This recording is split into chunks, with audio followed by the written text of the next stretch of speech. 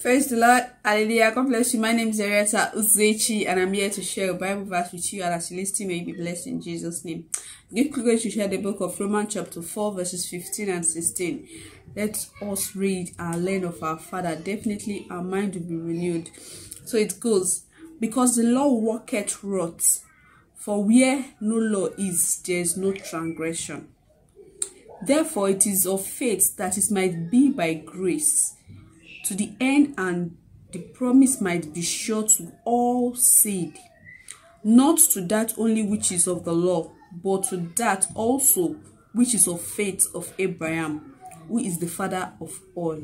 Like, God is trying to let us know that even if you don't have, you are not under the law, you have not given birth to under the law, but once you have that faith, like our father Abraham did, the grace of God is with you. So let us pray. Father, we thank you for this wonderful promise. We thank you because you're a gracious God and you have not left anyone out. Born of the law, born in the law, born without the law. All you require is faith in you, and every other thing will fall in place.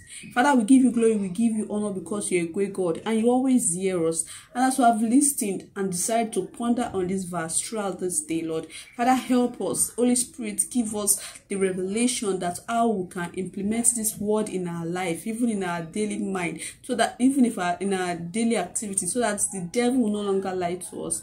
Father, we give you glory, we give you honor, for in Jesus' wonderful name I've prayed. Amen. Thank you so much for watching. 2 minutes every day. Be renewed by the word of your Father, just knowing that you are being transformed into his marvelous light. Hallelujah. Share, subscribe.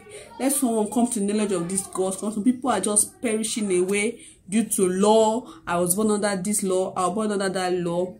There is only 3 laws that God requires from us: that we should love him with all our hearts. There's even 2. Love him with all our hearts. Then we should love our neighbor as ourselves. If you all the Bible from Genesis to Revelation, if we can just do these 2 commandments, I believe we are covered. God bless you so much. Share, subscribe. Let the word of God go out there because you did share. God bless you so much. Do have a lovely day. Bye.